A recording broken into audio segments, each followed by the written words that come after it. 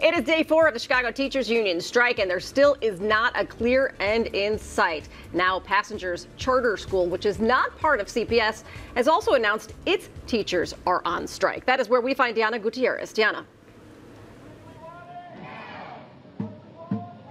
Hey, Amy, good morning. Passages education staff and teacher personnel here, as you can see behind me, are joining in the picket lines with CPS teachers and staff as well. Many people from Pierce Elementary, which is right down the street, came over to join. And with me this morning to break down how exactly everything went down yesterday is Ann, who's a paraprofessional. Ann, how did we get to this point?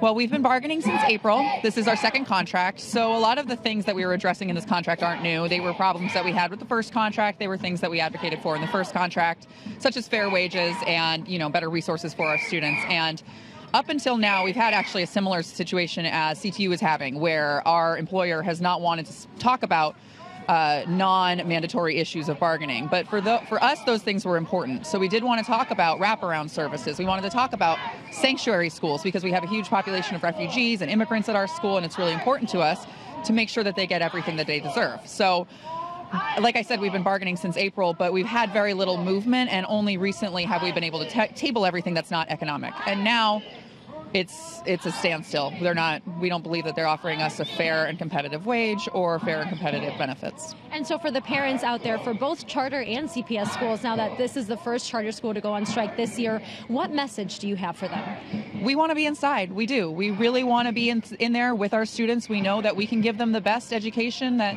they deserve, but that we are also tired of struggling to get the resources, the therapists, the nurses. We don't have people on our staff that are nurses or psychologists like CTU or CPS schools would have, but we are still looking for proper staffing of those positions, even if our students don't legally require a certain number of minutes of it.